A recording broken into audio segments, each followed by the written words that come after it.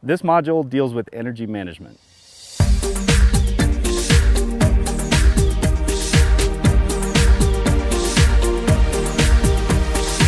This video is going to show you these maneuvers with descriptions, and it's going to use POV cams, the selfie angle, as well as external ground camera to try and show you all the angles to understand these maneuvers. What it is a logical progression for learning these maneuvers, but it's not a replacement for instruction. We don't know what your background is as you tune in and start to watch this video. You may not be a person that could ever do these maneuvers safely. You might be, very apt to learn them, and you may have already been able to figure them out without these tips. Energy management is a few different skills combined. Obviously, the glider flies at a fixed speed. Any brake inputs you make affect that speed. Any throttle inputs you make affect that speed.